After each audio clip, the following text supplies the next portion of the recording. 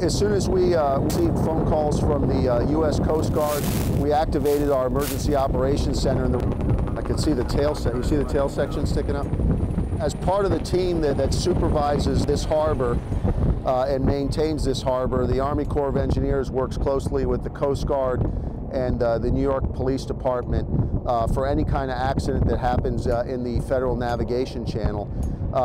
You know, our district, having lived through the tragedy of 9/11, is trained and ready to respond to these types of emergencies. And you could see that within an hour of the accident here, we're on site and we're responding.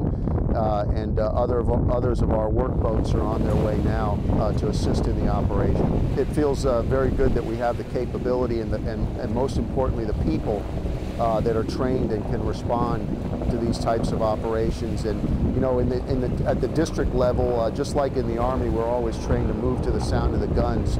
So anytime you have an emergency like this, it just we move out, be part of the team that can help recover from this accident. Now for the crash site. So what help do you need? You got everything you need? Tom's giving you everything you need? So far, we got everything we need. Are we thinking through shift work? I mean, who's staying up tonight? And who's? I mean, you got what? 3 crews all standing here, right? Yeah. It feels real good when you can help people.